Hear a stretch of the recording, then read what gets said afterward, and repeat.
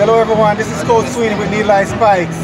Today we have the famous Natoya Goule representing in person right at the 2022 Penn Relays. And do you have anything to say, Natoya? What did you think of the relay so far? Well, I just came today, but you know Penn Relays is always great, especially on the weekend, the Saturday.